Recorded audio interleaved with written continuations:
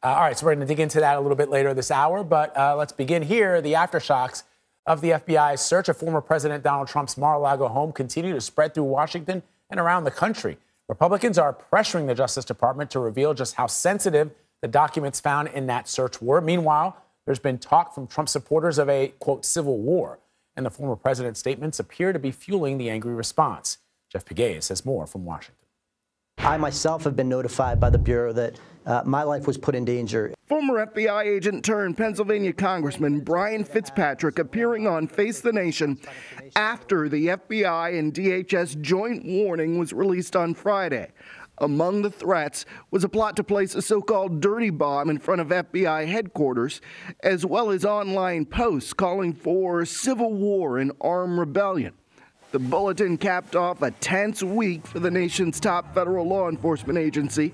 An armed man was shot and killed after trying to breach security in an FBI field office in Cincinnati. Still, the former president posted on Sunday great simmering anger after agents carried out a search warrant to recover classified government documents from Mar-a-Lago. They didn't go in there with FBI raid jackets. They tried to constrain their behavior carrying out that warrant.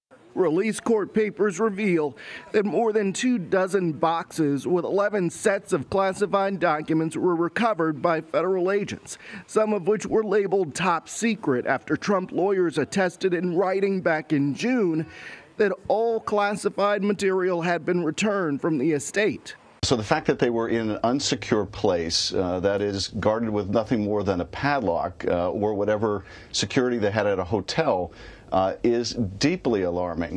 Clearly, no one is above the law. Donald Trump is not above the law, and Attorney General Garland is not above the law either.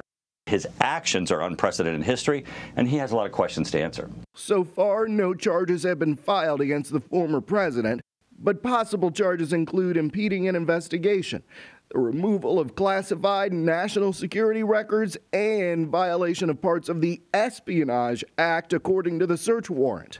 Republicans are calling on the DOJ to release the affidavit. The affidavit in support of the warrant will give you the probable cause to try to understand what is going on here. And I think the American people deserve this.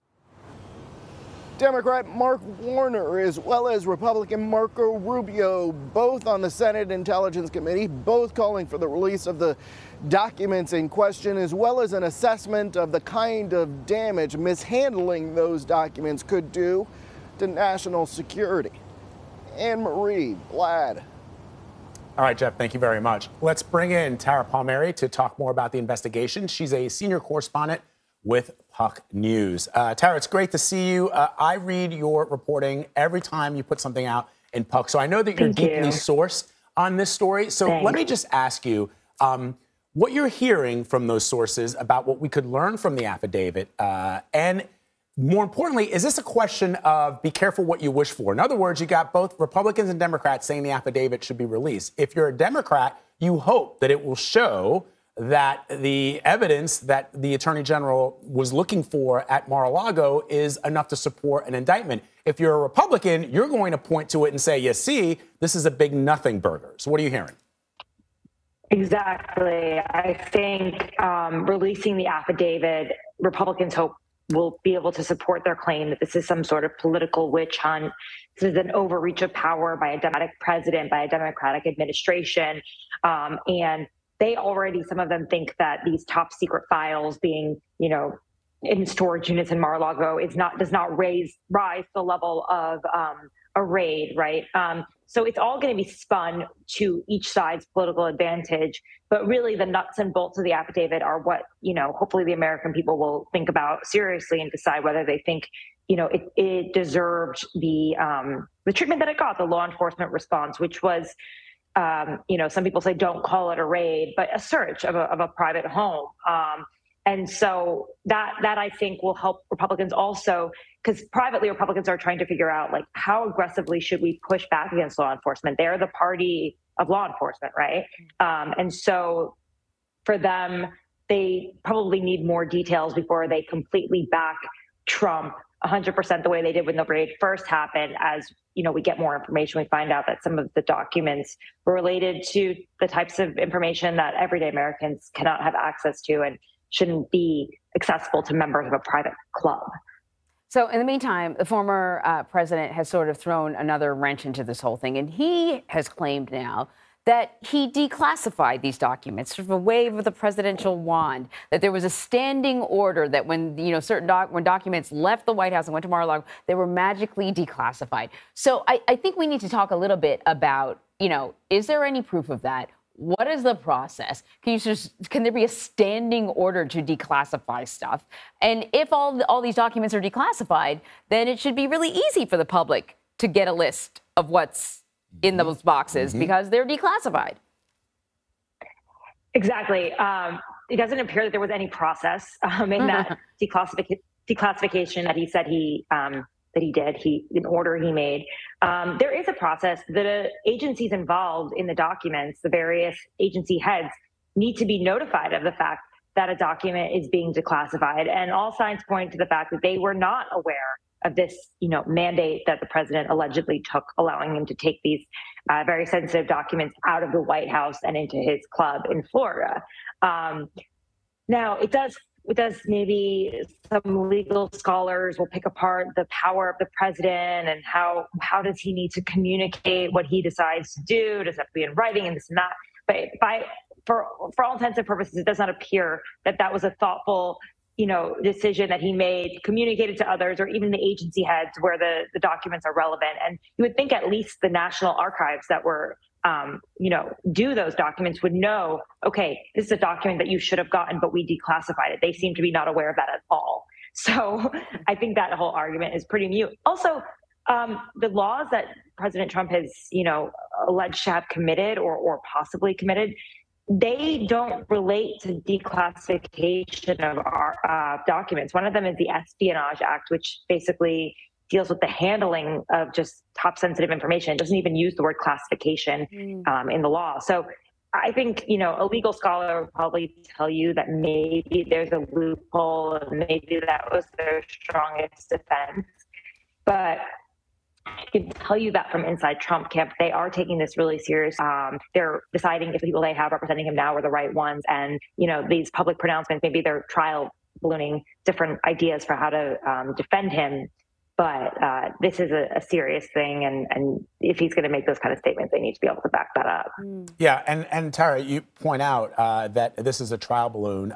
And we know that is how the former president typically operates in the media space. He'll get ahead of a story so that he can sort of set the narrative. And then as more actual facts come out, his narrative shifts. First, this is a raid. I've done nothing wrong. Now it's no, by the way, I happen to have declassified this information. And so as more and more of this information comes out, it does appear that the GOP is somewhat divided on this, because you mentioned Rubio and Warner, a Democrat and a Republican, sort of calling both for the release of the affidavit. But then you have some Republicans who are using really incendiary language, talking about civil war, talking about impeachment of the attorney general.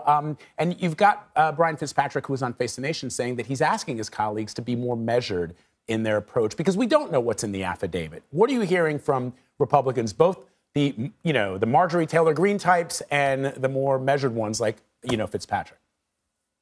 Well, I would say the more extreme part of the party, they're using this as some sort of ammunition to create the perception that Trump is a political martyr. And this will only help him in his political future, as he has communicated to almost everyone that he said it on the record. He wants to run for president again, right? Now, Trump is the one who's going to have to deal with the lead step back for a second and decide how hard we're going to go against law enforcement, which, by the way, they used, law enforcement as, a rallying cry when they went after Hillary Clinton as Secretary of State at the time for mishandling her emails. So it's like you can't really pick and choose when you are going to vilify the police or when you are going to use the law enforcement to your advantage. I do think so. One of the things about President Trump is that he creates a lot of noise around everything. There's so much noise. I mean, even as you talked about it, Vlad, it just feels like it's been a week, but it's been so many rapid fire statements from him coming at totally different directions. And if we're journalists following every little minutia of this, and it's difficult to keep track of all the statements he's made, I'm sure the American public, who's probably not prying apart every statement he makes on Truth Social or a lawyer statement on Fox News, et cetera, are probably also sort of confused, right? Yeah, because so no, but Tara, you make an excellent. Tara, you make an excellent point about that. The fact that he's slinging so many arguments out there on Truth Social that it's really, really hard, even for his allies, to keep up with them. But one of the things, and you pointed this out, and that's what I wanted to ask you real quick before we let you go. You mentioned former Secretary of State Hillary Clinton.